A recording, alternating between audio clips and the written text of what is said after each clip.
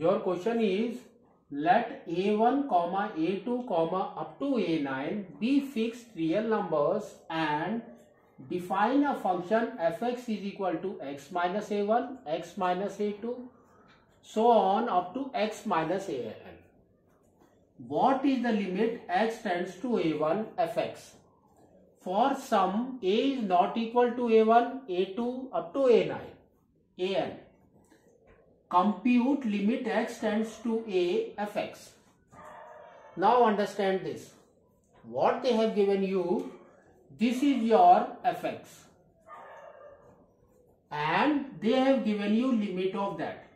So what we will write that only limit x tends to a1 and fx is this one. So that is your x minus a1, x minus a2 and so on up to x minus an. Now what they have told, x is tends to a1. That means we will substitute the value in place of x is your a1. So what we will get? We will get a1 minus a1.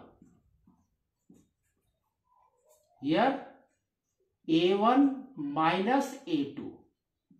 So on up to a1 minus an. Now we know that a1 minus a1 is 0. Now 0 into any integers or any numbers gives you 0. Therefore your answer is 0 now. Second, what they have given? They have given limit x tends to a fx. That means we will write here limit x tends to a and fx. Fx is same. That is your x minus a1, x minus a2, so on up to x minus an. Now substitute the value x tends to a. That means in place of x we will put the value a. So for that you will get your answer as a minus a1,